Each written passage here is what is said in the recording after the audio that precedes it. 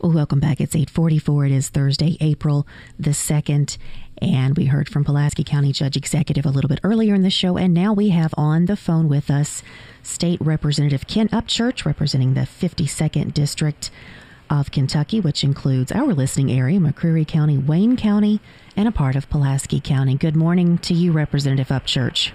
Good morning, Amy. How are you doing this morning? Good, thank you. Where are you calling in from this morning? I'm calling in from my home base in Monticello, Kentucky. Well, welcome home. Good to be here. Let's talk about what happened yesterday in Frankfort. The House did pass what your press release called a bare bones budget that sets spending guidelines in Kentucky for 1 year beginning July 1st. So, Representative Upchurch, talk about the budget passing yesterday and the bare bones part of it.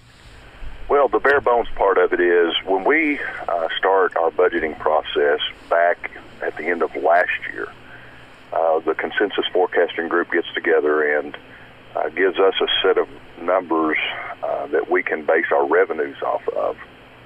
They give us a very optimistic view, a middle-of-the-road view, and a pessimistic view of what revenues could potentially be over the biennium. And so we were budgeting based on a middle-of-the-road budget forecasting, or a budget forecast. And then COVID-19 hit about the time that we had passed the budget and sent it over to the Senate. And during the negotiations back and forth between the Senate and the House, they decided that, hey, look, this thing could get really bad. The economy is obviously tanking. And so we've got to pare this back and use the pessimistic numbers, which are the best numbers that we have going forward, but we really think that it could be worse than that. And so that's basically what we base this budget off of. When we sent it over to the Senate, we were increasing the seat formula for students. We fully funded the pensions, and we're giving an across-the-board 1% raise to all state employees, all teachers, cooks, school bus drivers, all across the board. And then when COVID-19 hit, we started having to pare back some stuff. The raises obviously have been shelved for this first year of the budget cycle until we can kind of see our way through. We've just passed a 1-year budget. Normally we do a 2-year budget, and we'll be back, in session next year in 2021. So we're just trying to, see what we can do to get through this first year and see how it works. I mean, we're state government's kind of like everyone else. We're just trying to figure it out and feel our way through it. Can you talk a little bit about the education part of the bare bones budget that was passed yesterday? Well, we still fully funded the ARC, the actuarially required contribution for the pensions. We've done that. We had increased the SEEK formula, which is a per pupil allotment that the schools get based on daily attendance. It was $4,000 per student. We had actually increased that, but we're flatlining it back to the $4,000 in this budget for the first year. We had actually increased it in the 2018 budget, I think, almost $20 a student. I think it's $19 or $20 a student. We were doing another increase as it left the House. We had increased that as well. But because of COVID-19 and all of the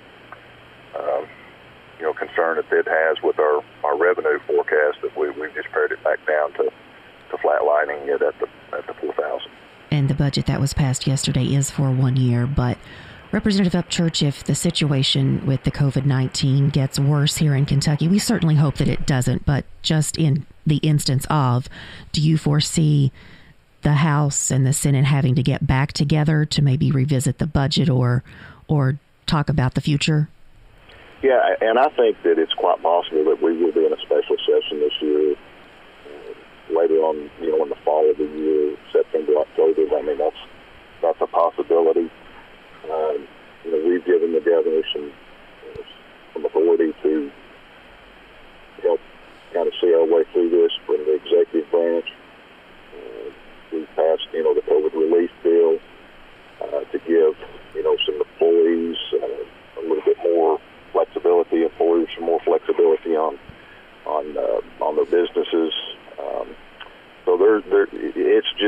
something that, no one living today that's under 100 years old has ever seen this.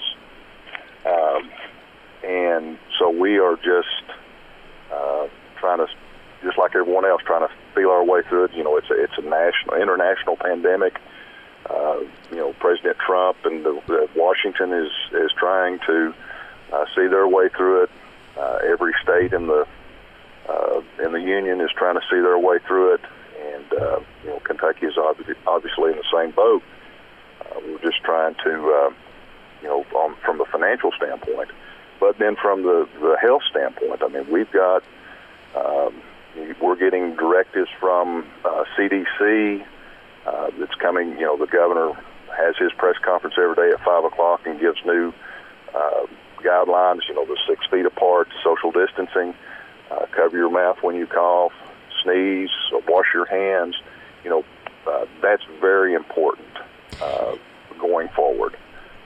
And I'm afraid that some people may not be taking that seriously enough. I've got a wife that's in healthcare. I've got a brother who's EMT, another brother who's a first responder, and it is just critical, yes, that people follow these guidelines to help stop the spread of this disease, because it's deadly.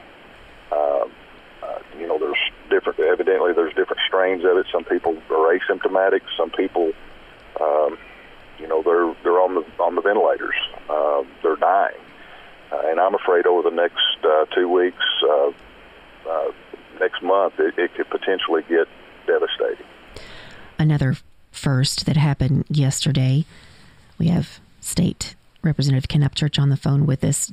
Representative Upchurch, was the way that you all voted as a House yesterday to pass the budget, because you all, like everyone else, practicing the social distancing, the legislators could not be all on the floor together, which you always are when you're passing a budget or legislation. So how did you all vote yesterday to pass this budget?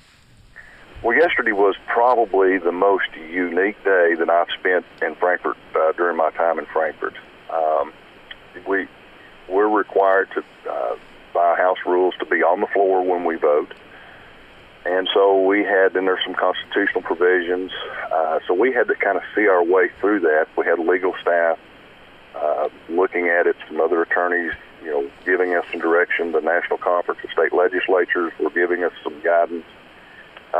And we settled on a remote voting procedure, whereas there's 100 members in the House, so when we convened at noon, House Districts 1 through 25 went in and voted present from 12 o'clock to 12:10, and got the packet that was on their desk and walked back to their office. And then the next set of legislators, and we went on like that for 45 minutes until everyone had voted present and picked up the packets that were on their desk.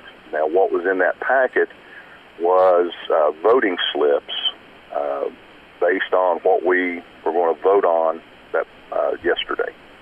So, for example, House Bill 352, which was the budget bill, we had a slip paper that had House Bill 352 on it. When it came time to vote on that, we were back in our offices watching the proceedings on our televisions or on our computer through KET. We would print our name on it, sign our name, date it, put our district number, counties that we represent, and circle yes, yay or nay on how we were voting. Then we actually took a picture of that with our phones and texted it back to the floor leaders on the House floor. And then when it came time for them to record our votes, the speaker would call on the 2 floor leaders that we had designated to read off the votes. And when it came time for my vote to be read, they would say, the gentleman from Wayne 52 votes yes. And that was communicated with the clerk of the House. And then on the screen, like normally when we're there, we push the yes button or the no button, and it would light up. So the clerk actually put that up on the screen so we could see how the vote was going on the screen. So it went like that all day long, and we voted on several pieces of legislation, starting right at 1 o'clock, and it took about 4 hours to get through all the votes yesterday, just for doing that. Normally, a vote takes, once you open up the board for voting, it's over with in 60 seconds. I'm sure you and most state legislators never thought you would be texting in your votes. Hey, that is something that I've just never dreamed of. And, of course, we've never dreamed that we'd be living during, an international pandemic either. So it's definitely a day in history for Kentucky. I was proud to be a part of it. Not necessarily proud because of the circumstances that caused it, but it was definitely something that was unique to Kentucky history. Well, Representative Upchurch, thank you for taking the time to give us a call this morning, and you and your family stay safe, and in the next few days, few weeks, we may be getting back in touch with you for any updates that you may have for us as needed. So thank you again for calling in. You all stay safe, stay 6 feet apart, wash your hands, and take all the recommendations. And I think we can all look at this 30 days from now and say we got through it. We will, and you as well. Thank you, Representative Upchurch. Enjoy the rest of your day. All right, thank you. That was State Representative Ken Upchurch on the phone talking about the budget that was passed yesterday and also how they voted on that budget, and we'll be back.